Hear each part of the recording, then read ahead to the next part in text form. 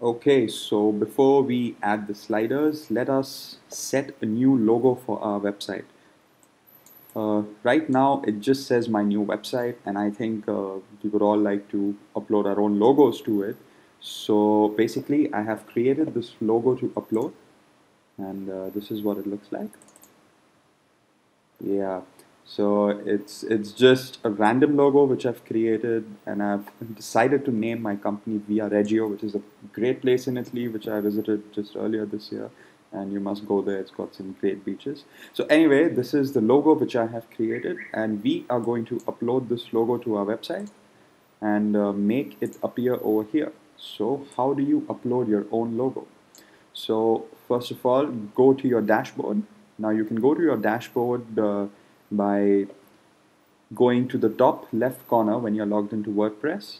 Under My New Website, which is the name of your website, just go to Dashboard. Open it in a new tab. Now from there, you go to Appearance and Theme Options. Okay, let the theme options open up. And now under theme options, in order to change your logo, you have to go to main settings. Now on the main settings, you just scroll down until you reach the logo options section. And now, first of all, you select your logo layout as how do you want your logo to be there. Now the default is this one where you can see the logo is occupying 1/3 of the header area and this empty section is occupying 2/3. So there are two other options where the logo is occupying half of the header area, and here is when the logo is occupying the full header area. We will choose the first one, that is this one, where the logo occupies only 1/3 of the area on the left hand side of the header. Now in order to upload our logo, first of all you need to just create your logo and let it be of any size, and the size of the logo which I have created is, let me check, is it's 531 by 189. So it's more wider than it is taller. The width is more than the height. So most logos in the world will either be will have a larger width than the height or will be square.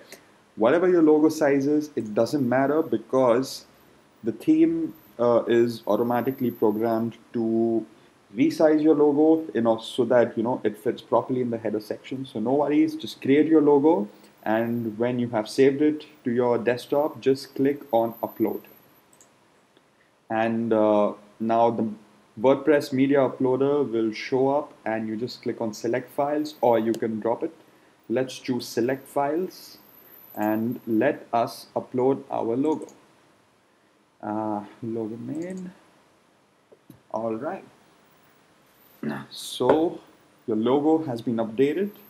So you can just choose your title. I'm going to leave it as logo main. I'm going to just change the caption to my WP website.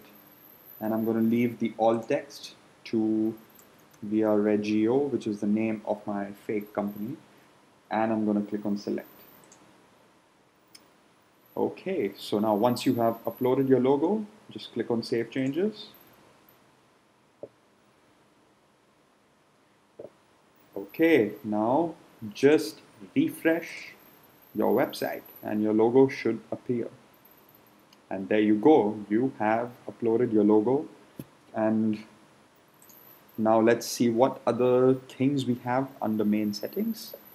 There's something known as a 2x logo, which is for Retina screens like your MacBook Pro Retinas or your iPhone logos. You can upload a logo which has got twice the pixel size of this one, so that it doesn't look blurred on a MacBook or any laptop with Retina screen.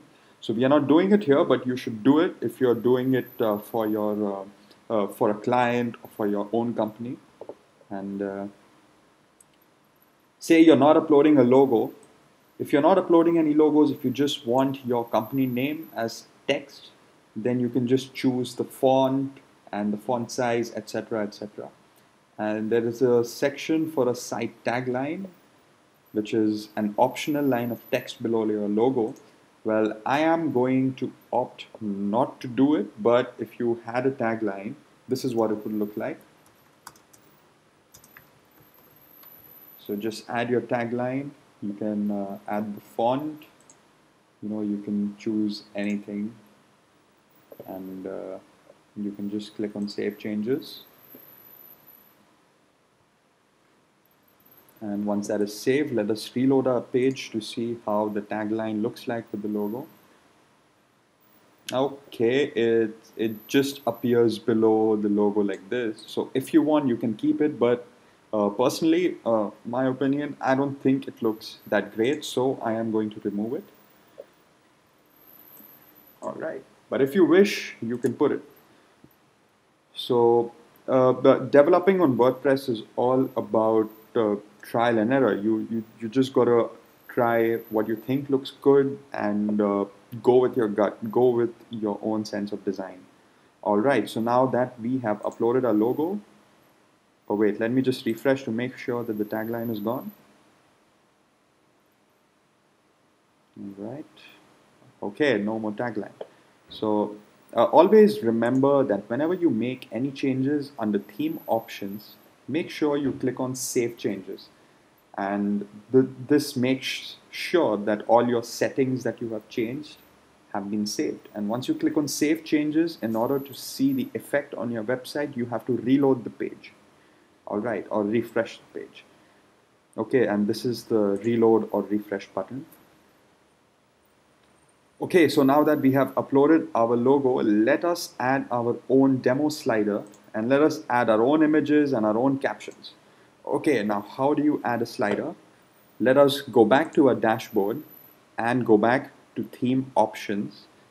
Okay, so that's appearance, theme options. Since we are already here, go to home layout.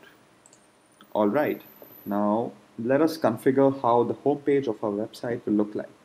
So first it says display a sidebar on the home page, and the current option is set to no. There is going to be no sidebar on our home page.